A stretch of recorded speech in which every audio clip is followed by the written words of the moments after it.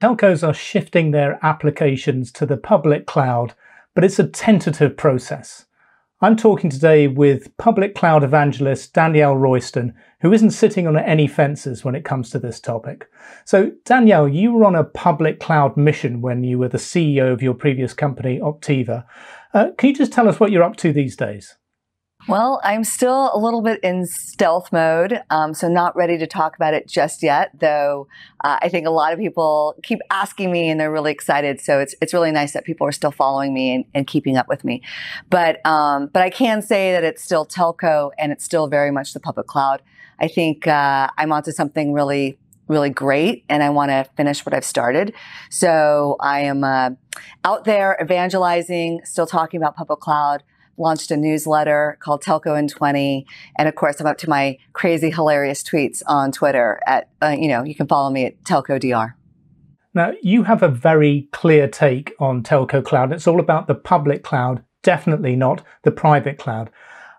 So why is that? Why public rather than private? Yeah, I've always been one of these people that's very strong around the public cloud, and it's less about me being a visionary. I think people in telco see me as visionary and out there, and I feel like I'm just sort of copying what every other industry has done. And a really good example of an industry that I think it's somewhat close to telco is banking, right? Highly regulated. Data is super important, privacy and security. And you look at what those people have done, and they at this point have moved all their applications to the public cloud.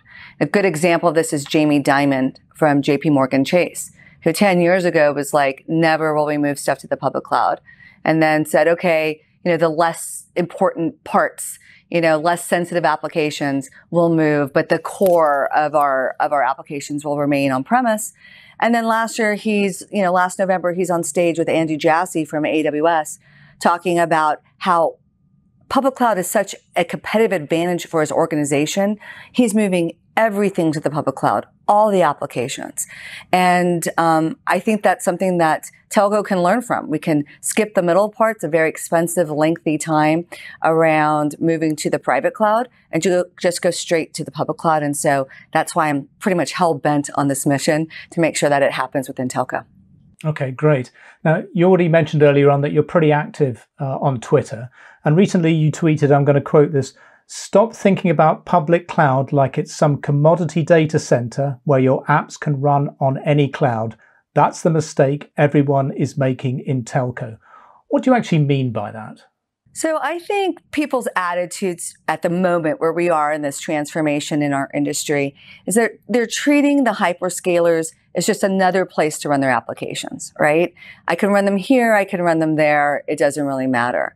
And while I think you're going to have a primary relationship with one of the hyperscalers and try to, put most that you can there, there's going to be certain applications where your primary hyperscaler doesn't have the technology that particular application needs. And so I'll take an example that I'm very familiar with, and that is, let's say, the charging problem, right? Optiva was a charging software company.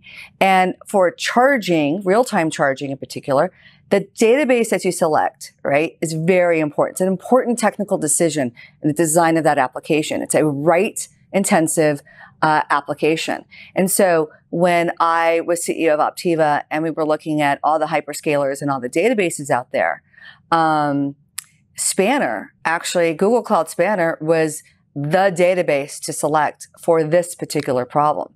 And I think there's going to be other application areas where you're going to make those decisions.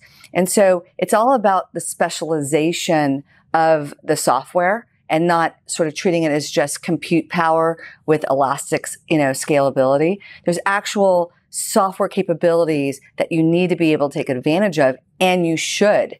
Okay, great. Now, companies have been talking about, the telcos, the operators have been talking about moving applications to the public cloud for a little while, some more than others. Are you seeing any evidence of any of the major telcos moving their applications in a very major way to public cloud platforms?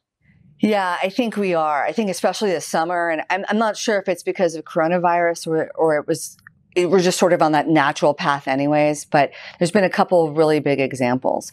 I think Vodafone's moving in a very significant way. They had their Neuron project announced with Google last October in London at Google Cloud Next, right? Where they're going to, I think, shut down 600 Hadoop servers. And I think it's like something like 1,600 data feeds and centralize that within GCP. They've also mentioned that all their new software that they procure must be cloud native.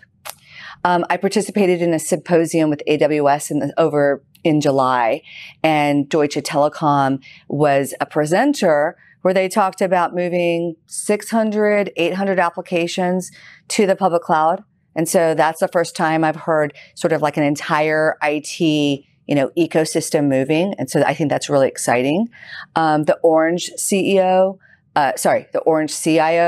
I think it was about a month ago, mentioned a huge partnership with Google. So I think we're starting to see, the big groups really embracing cloud native technology in a big way and thinking about moving all of their ecosystem over. And that's what we've seen in other industries where they see that as a competitive advantage, kind of letting go of, their competitors, or we're building our own cloud too.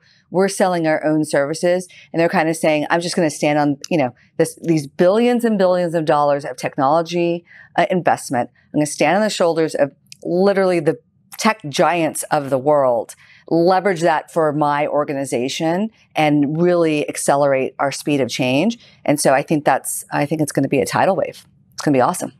And what's the main advice that you would give to a telecom operator right now to help it accelerate and move ahead its cloud strategy? I think the mission has changed, right? The technology and the systems that exist today within telcos have been there since the 90s, right? And that was when voice was huge and wireline was much bigger. And now we talk about all the things that are possible with 5G and 6G and 17G and all these other things. And it's wireless, it's data, it's IoT, it's cars. And so I'm not sure that we can take the control panel that exists and jam a couple more buttons onto it and say, yeah, we're really evolving. I think, I like to call it the mission has changed, right? We need to really rethink the design. And that might be throwing everything you have away and starting over. So it's designed correctly for the public cloud. And so that's what I'd be thinking about instead of thinking about, how am I going to maintain all the features and functionality. There's some things that you're just like, that's over, that life is over, and let's really build this for the future. And I think the cloud pivot is going to be that opportunity. There's certainly a lot for the telcos to think about as they advance these next-gen strategies associated with edge, cloud, 5G, and everything that's changing. So to end off this interview, probably this could be the toughest question you've faced during this interview. What is your favorite movie of all time?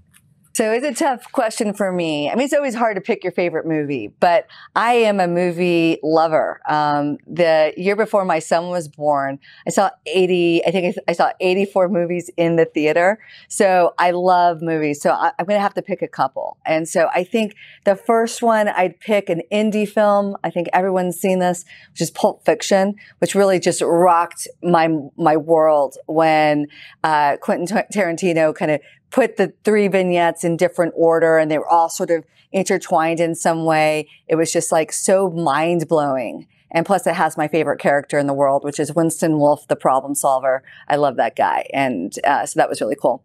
I think if I had to pick a documentary, I really, really love the Fog of War with Robert McNamara, who was the Secretary of Defense during the Vietnam War. And he talks about how difficult it is to make decisions when you're in the middle of a battle. And I really like that because I just went through an activist fight with Optiva, and a lot of those, you wouldn't think that like war concepts would really come into play in business, but they really did.